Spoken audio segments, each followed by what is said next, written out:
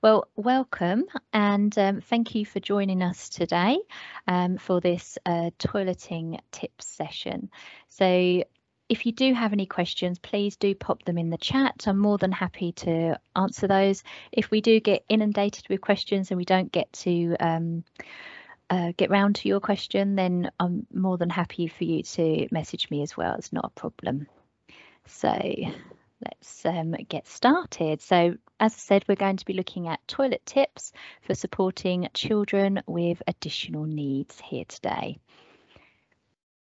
So just a little introduction. So I'm Charmaine Champ and I'm a continence, sleep and behaviour consultant and I work over at Steps Consultancy. So I've been qualified for over 25 years as a community nurse specialist, and so I support children and young people with and without a diagnosis. So a lot of the families that I support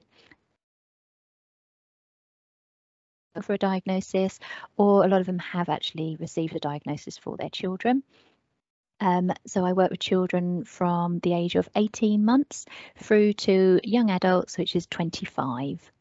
And supporting children, their families, nursery schools and organisations across the country and actually beyond. So I have been working with some families in America and Italy and Spain, as well as Canada as well.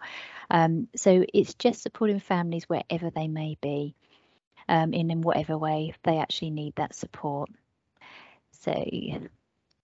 So here at Clear Steps Consultancy, we support children, families, schools and professionals with regards to anything to do with continence.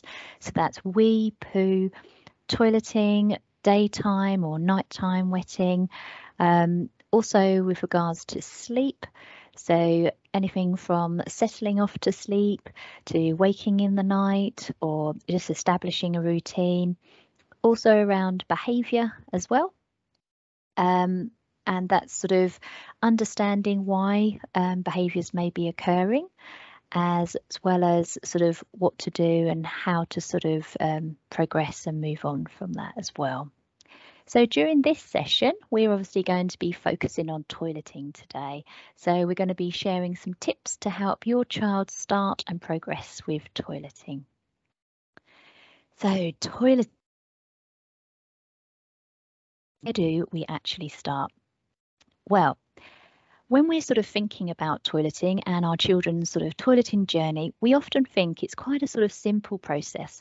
We start off in nappies, we progress to using the potty, and then we actually start using the toilet.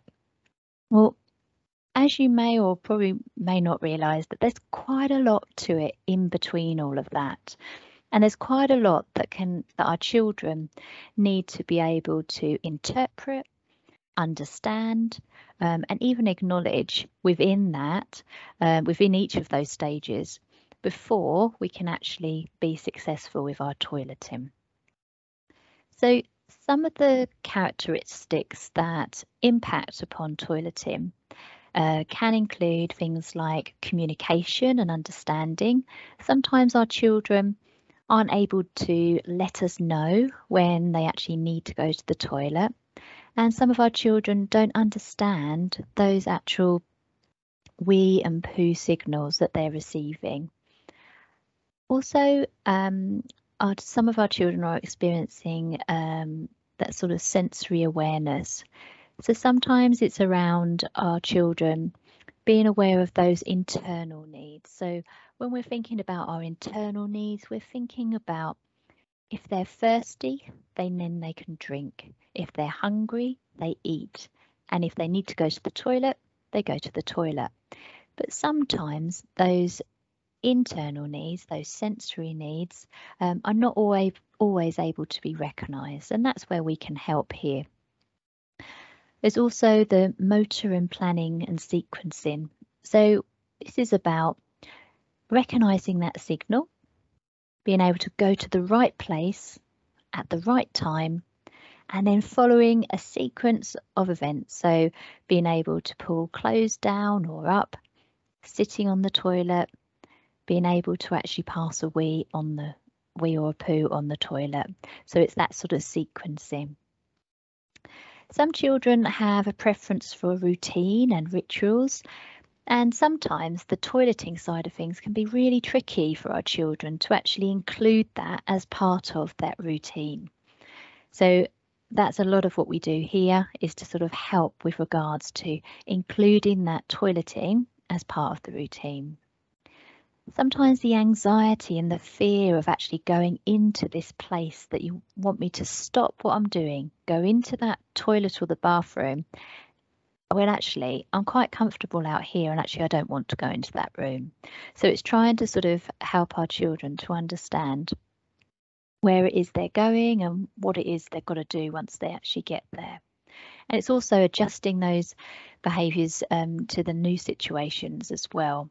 So sometimes our children can learn that toilet routine at home and they can master that at home, but then when it comes to going into school, or if they're an older child, if they're going into college, or a younger child, they're going into nursery, sometimes it's difficult to actually transfer those skills from one environment to another. So where or what can we do to help? So what I've put together is some top tips to actually start with toileting, or if you've already started, how you can actually progress with it. So these are just some top tips to help you start as well as progress. So it doesn't actually matter where you are on that toileting journey, we can all start at the same point. So the first thing we need to look at for our children is knowing your child's poo and wee patterns. So when we're talking about poo and wee, I should have done like a warning first, shouldn't I, really, before I started sharing poo and wee pictures. So let's start with the poo side of things. So this is a picture of the Bristol stool chart, and this is sharing that there's 7 different types of poos, and we're aiming for our type 4 poo according to the Bristol stool chart, and we're aiming for a medium-sized poo. That's what we're looking for. And we're wanting our children to pass a poo either 3 times a day or 3 times a week. So that sort of means that it's completely normal for your child to pass a poo once a day, twice a day, or 3 times a day. Completely normal. It's also completely normal for your child to pass a poo once every other day or once every 3 days. But what we're saying is if there's any longer than that, it means that we need to sort of have a little look at that, and there may be some poo difficulties which can affect our children's toileting. So the first thing we need to do is to know your child's poo patterns. We also need to know our children's wee patterns. So sometimes this part is a little bit tricky, especially if they're wearing a pull-up or a nappy or other sort of product, because we can't always actually see the wee, so we don't always know what colour that may be. So we're obviously wanting to make sure that our children are hydrated, and we're wanting to make sure that our children are passing a wee between 4 and 7 times a day. So if you're sort of thinking, well, I actually don't know what my child's pattern is, it's okay, because we can actually keep a record of that. So what we recommend is that you keep a record, ideally for 14 days. Now, the reason we say 14 days is because we said it was completely normal to pass a poo either 3 times a day or 3 times a week. So we need to do it longer than a week to get a really clear pattern, so we know exactly what's actually happening there. So with regards to that, there's sort of 2 sort of options that we can have. One of them is there's a free download that's available on my website, which is where to start with toilet training children and young people with additional needs. And this is actually sharing a chart. So it actually looks at the poo and the wee, and it also looks at drinks as well. So you can use that chart to identify exactly what's sort of happening. It also includes the Bristol stool chart. So it helps you identify exactly what's sort of happening, and then we know what your child's pattern is, and then we know how we can actually help. We can also use that chart to identify when the best time to actually sit on the toilet as well. Because if it identifies your child is always pooing, for instance, at a certain time, then we can always make sure that that's when we're introducing one of our toilet sits. So that's what we can do there. The other option is I've also published, I've actually published 3 publications now, and one of them is the Bowel and Bladder Assessment Pack. And this includes everything you need to know about assessing your child. So it includes the assessment packs, includes all the monitoring charts, and it also identifies what to do with that information. So it's all in there. So there's sort of those 2 options. So obviously you've got your free download, and then obviously you've got a lot more information there. So that's sort of the second thing that we can do when we're looking at our children's toileting. The next thing we can do is to look at the drinking side of things. So here, what we really want to be doing is introducing regular drinking. So what we mean by regular drinking is encouraging our children to have 6 to 8 cups of drinks across the day. So when we're looking at cups, obviously we need to sort of think about the age of our child. So if we're looking at sort of nursery or sort of preschool sort of age, we're sort of looking at a quarter of what our cup would actually be. So that sort of size cup. On the knowing your child's poo and wee patterns, it actually details there at the bottom exactly the amount of meals, but just so that gives you a rough idea. When we're sort of looking at our older children, so when we're looking at school age to sort of the middle of sort of primary school, we're then sort of looking at half a cup, and then increasing to our older children, we're looking at sort of that 250 meals. And when we're looking at drinks, we're looking to sort of regulate those drinks, so sort of having them equally across the day, because this is actually going to help our children's poos and their wees, but it's also going to regulate when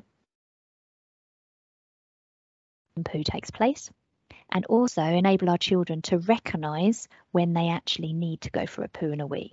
So that's why the drinking side of things is really important. So obviously I appreciate that a lot of children do struggle to actually drink. So there's lots of sort of things we can do about that. So we can look at the types of cups that our children have. We can look at how they're actually given and when they're given as well. So there's lots of things that we can do to sort of help with our children. But the key is to have those 6 to 8 cups, but equally across the day. And that's really going to help our children's toileting, because like I say, it's going to regulate that poo and wee, but it's also going to mean that our children are going to recognise those signals. So the other thing that we can do when we're looking at toileting is to help our children's understanding of actually what to do and what's expected. So we can do this through using visual aids.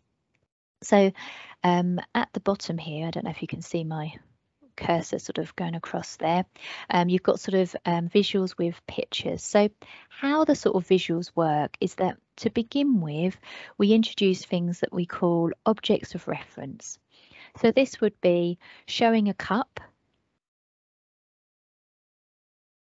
It's time to have a drink. So you're showing an actual object, so they get to know that that object equals drink. That's what we're looking at to begin with. We're then progressing from an object to then using an actual picture. So we can begin by using actual pictures. So then it can be an actual picture of your child's drink, and you're showing them the cup as well. So they can associate, and then they learn to understand that that picture means the drink, for instance. And the same with the toilet side of things. Then we can progress to using what we've got here, which is like type pictures as well. So when we're sort of looking at those, we can look at it as a whole routine. So looking at toilet as where that actually fits into our child's day. So we're waking and we're using the toilet straight away. Then we're having breakfast, whatever else that we're going to be doing. Two of the other things that I've also published as well, which is really helpful for helping with children and their toileting, is the toilet training tool shown here in the circle, and it's also here with the toilet training guide. So this is actually a step-by-step sort of guide detailing exactly what to do and how to help children with additional needs to be successful with their toileting. It's got that step-by-step, and it also has access to a free support group as well. And within this, it includes some TOM tags. So here you can actually use, it tells you exactly what to do. It includes all the pictures. So these TOM tags actually fit in here, and it's got a sequence for each of those, each part of the toileting process. So the idea is that we're breaking it down. So rather than our children learning the whole process, we're then sort of looking, maybe starting at the end. So if our child has already passed a wee or a poo in their nappy or pull up, we could then use the TOM tags to sort of look at what we need to do at the end. So it could be that we use those communication aids to, so afterwards they then know that after they've been to the toilet, they wash their hands. Then we can come back a little bit more and introduce a little bit more of that routine. So with these, the toilet training toolkit enables you to start from the end. So it's almost like we're succeeding, we're sort of at the end, or we're starting from the beginning and working through. Charmaine, sorry to interrupt you. We've got 5 minutes left in the session. Oh, okay, no worries, thank you. And we've also got the Bobby Can Use the Toilet, which is a social story, and that details exactly what to do and how to do that. And that has a pull-out chart. So just to sort of share with you that there's lots of things available here at Clear Steps. So there's lots of free downloads of like where to start toilet train your children with additional needs. There's also a free potty and toilet training support group. There's also books that are available. There's also live sessions that I deliver. So we've actually got some live sessions that are, there's got one that's running tomorrow, and then we've got some others that are running around children with additional needs, a chance for you to ask your questions, etc. So there's lots of information available. And that's all available on our website. So that's www.clearstepsconsultancy.co.uk. So please feel free to have a little look at that. And then I'm more than happy to help you in whatever ways possible. So it's just to sort of let you know that there is help available, and I'm happy to help with that. So I don't know if anyone's got any questions around any potty or toilet training that they're actually doing at the moment. I'm more than happy to answer those. So I don't know if we have any questions at all. There's none in the chat at the moment, Charmaine. No, that's fine. So yeah, so if anybody would like any further support around potty or toilet training, then obviously there's lots available. So at the moment we're just in our toileting support autumn camp. We also do a summer camp as well. We're just doing our autumn camp that's running in November. So that's sort of step by step helping families to go through that toileting process. So they've got support with that. And obviously there'll be a summer camp running again in the summertime. So feel free to join us then. We've also got poo support. So some children experience difficulties with poo. So it's just sort of how we can sort of overcome those difficulties. And we've also got achieving poo success. And this is a joint sort of approach of looking at the physical side of things as well as the sensory needs as well, sort of how we can sort of look at the whole situation. So yes, so feel free to have a look at the website. Like I say, there's lots of free information on there, so you're more than welcome to look at that.